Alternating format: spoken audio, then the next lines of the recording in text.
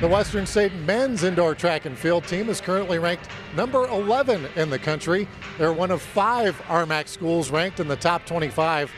The Mountaineers are picked to finish 5th in the conference this year. This is coming off a 4th place performance at the RMAC Indoor Championships last year. Coach Chris Bradford, now in his 2nd season as head coach, is confident his team will perform well in Kearney. We had a number of guys redshirted. We had a number of guys who were a little banged up last year, but they're back, and we've got some new faces who are going to help us out. So we're hoping to improve on that for sure. One of the top athletes for Western is Cody Sanders.